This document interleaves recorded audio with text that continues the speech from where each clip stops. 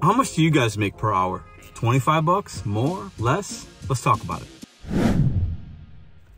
My name is Pedro, Santiago, back at you with the RideShare Guy. Now, we're going to be reacting to a video that I saw, but then the Reddit post that came after it. So the CEO of DoorDash, Tony, shout out to Tony, says that Dashers make on average $25 an hour. And in some Reddit groups and some blogs and Facebook and YouTube, that got a little bit of heat because many Dashers don't make that. Some Dashers do. We're going to read some of these Reddit clips. I want to get your guys' perspective. And one of the key words he used was the word close. See right here. Close to $25 an hour. Is that a play on words? Let's get into it. And if you guys are new here, just a reminder, we drop DoorDash related content on this channel every Sunday, brought to you by myself. Now, close to 25 bucks an hour, okay? Now I'm going to share with you what I make. If I just do DoorDash, I could do that. I can make that in St. Louis. But I multi-app, so I make a little bit more, right? On average. But also, is it active time or is it total time? So let's say, I'll give you a quick example. You go out for lunch, you go from 11 to 3. You're going to do 4 hours. And you make $100 in those 4 hours that you were out. If you made that in 4 hours, yeah, it's $100, but that's dash time. Active time is just when you actually accept an order and then when you drop it off. So you might be above that, right? So I'm thinking he's talking about active time because that's the only time that the app knows that they're paying you something to do. You're active, right? So I get that part. So it's a skewed number though. So I think some drivers look at that like, I can make 25 bucks an hour? Oh my God. That's twice as much as McDonald's was paying me or this place or that place or whatever, right? So people go out and say, well, I'll work 8 hours. I'll work an 8-hour shift and I'll make 200 bucks. And that's not the reality. Most drivers aren't going to be able to just turn the app on, work 8 hours and make 200 bucks. It's going to take you some time or you're going to have to fold in another app. Or it might take you 10 to 12 hours of actual time, but you might only be active for 8. So anyways, what do you guys make per hour? Put it down below. Do you count active or do you count dash time? Also, we're going to look together at some of these Reddit comments. Some of them are very funny. So first one here I want to go over, it says, this is from No Breath 9395. It says, this is really a part-time kind of offering. It is. He's talking about most Dashers do this part-time. He's referencing something that Tony said. And yes, you know, this comment also says he's talking about active time. Yes, the gig economy works, but as a supplemental income. And I believe that. I believe it could be a short-term solution to a situation that you're in, whether you lose your job or you want to try something different or you're just... I think doing gig work part-time is actually really, really, really smart in some markets. And if you're working towards a goal, working towards something, whatever that is for you. I think doing it full-time and having it be 100% of your income can last for a small amount of time, I think. It's not going to be sustainable, though, in my opinion. Now, look at his next comment. Currently, Table Masher 420 says currently at $39.02 an hour if I go off active time.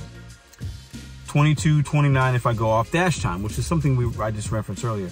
2 hours active, 3.5 dash time, fuel not factored in. So I think this is definitely Tony's talking about active time, not the actual total time that you would be out that you might give the apps for that whole day for you, right? This one here, Daleks89 says 16 an hour active here. $8 an hour dash time. That's rough, but each market's different. Maybe, but that's tough. In my opinion, if you're making $8 an hour of dash time, you might need to find another app and figure out what else to do. That's just my opinion. Okay. Sawyer Whoop Ass says customers seeing this stuff will likely lead to even smaller tips for us. Some consumers think some of us make good money and some of us don't. I think a lot of drivers, especially DoorDash drivers, aren't making what they could be based on other factors, okay? But if the consumers are thinking they're paying us a lot and we're doing great and they see certain videos, they might not think they might not feel the need to leave a tip because they think, well, these guys are making great money. DoorDash is paying them great. That McDonald's is only a couple miles from me. How hard could it be to pick it up and drop it off? So I think some consumers don't need tips for that reason, right? So Thousander says, no, he's a liar. I did 3 deliveries and made $30 yesterday, all day. All caps, wow. After 62.5 cents a mile round trip, I would be lucky to have made $5 profit. Listen, if you're making that amount of money, it's time to find another job, another gig, okay? This one, Jack Low 4. This is a comment of the Reddit that I saw. He did say close to $25. He didn't say how close it was.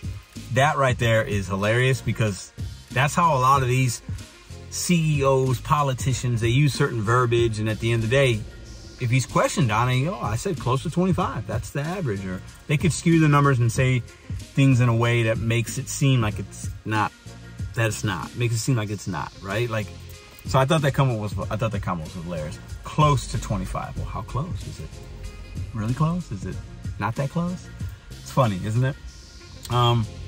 This one says, well, according to this sub, tons of people are making $30 an hour. Don't know if it's BS or everyone lives in California or people just don't want to be honest. The reply next to that says, not necessarily Cali, just the markets. Outside Chicago, I do just fine. So it's going to be, there are drivers that are making 25 bucks an hour or more. I'm one of those. So when I see that, I'm not surprised, but I understand somebody making significantly less than that, which could be just $20, $15, $13, could be like, hold on. He's saying we're making 25. That's not my perspective. That's not my story. I'm not making that amount of money. I love to make 25, right? Some are, some aren't. What percentage of drivers do you think are making that? And do you think most drivers are actually making much less than $25 an hour? Let us know in the comment section.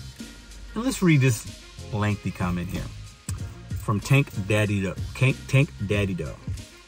All you need to know is statistic after statistic after statistics come out and show that we don't make anything close to 25 an hour. That's not everybody's, that's not everybody's experience, but I get it. This guy walks on the designer eyewear, a tailored suit and shirt, and he still spews the same BS that everybody knows isn't true. And CNBC endorses it by putting this man on and not challenging him. Interesting. It's a lie. It's been a lie proven 100 times over. The problem isn't that he's telling a lie. The problem is that he's been able to tell it 99 times more and do it in a very public forum. It's called gaslighting. It's psychological abuse. It doesn't matter if it happens in an interpersonal relationship or from a CEO as part of a corporate policy. Wow. Strong comments there. I can't necessarily disagree with everything, but we have to also understand, we as gig drivers have to know our worth.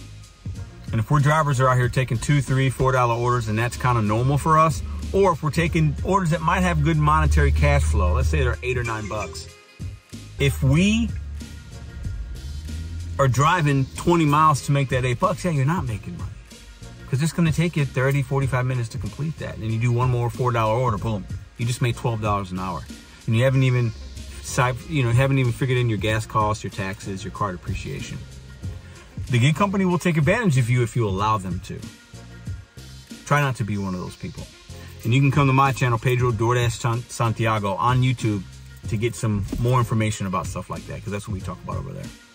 And if you're looking for more content for RideShare, Lyft, DoorDash, Uber, all kinds of videos about the gig economy as a whole, this is the channel you want to be at, the RideShare Guy. So if you want more content, continue to watch this next video coming up here. Appreciate you guys. I'll see you on the next one.